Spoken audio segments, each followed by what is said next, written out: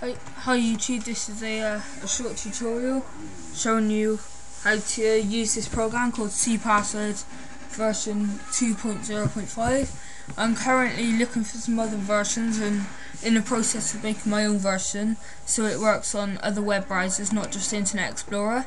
So obviously it only works on Internet Explorer, so if you open up Internet Explorer and go on any site that saves the password, e.g. something like Bebo or something like that, type in a random username, or this is what I'm doing just to show you, but if someone's been around your house or something, you want to hack their Bebo or any other site like that, and they accidentally click save password, or you do it without them seeing, as soon as you go into Bebo, it'll look something like that.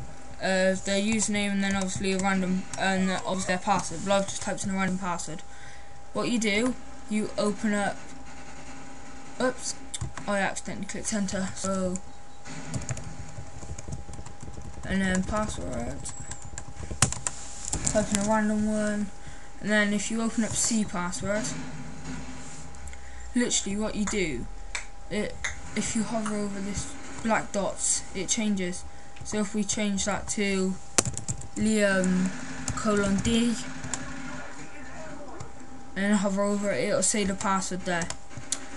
If you want this program, just ask. If you want the new update, because I should have made it by the time you've seen this video or something, just also ask.